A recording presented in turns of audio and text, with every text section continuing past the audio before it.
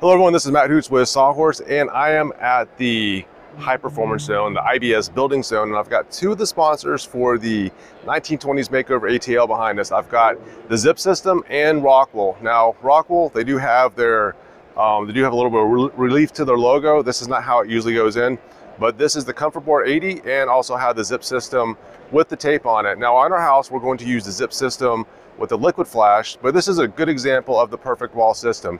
You have the plywood, the OSB, which is the Zip System, then you have the insulation on the outside. Now, most people think this is counterintuitive, but actually the insulation on the outside gives you that continuous R value, so you don't have to worry about thermal breaking, thermal bridging, and loss of energy.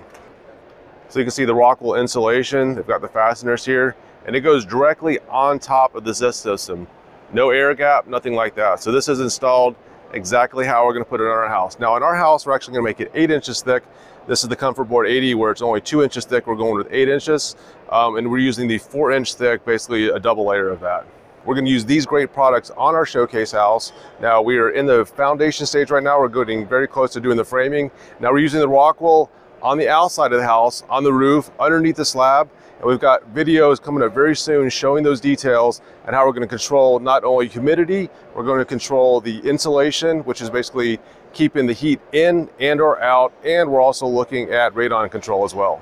Yeah, one final announcement that we're going to make. We have a very exciting announcement to make. So we found out last week that the house that we're renovating right now was lived in by Margaret Mitchell. Now, she was the author of Gone with the Wind. So instead of Gone with the Wind, we're saying Gone with the Wind for real. Gone with the Wind. We're using the Zip System. We're sealing this house up. We worked with Corbett Lunsford. When he tested this house, he said this was the leakiest house he's ever tested. Now, he wrote the book on home performance. So the fact that this is the leakiest house, we now know how Margaret came up with the title Gone with the Wind. Living in a leaky house, you know what? This house, we're going to not only make it airtight, but we're also preserving the memory of the shape of the house, so it's not going to look much different than it did when it was built 100 years ago.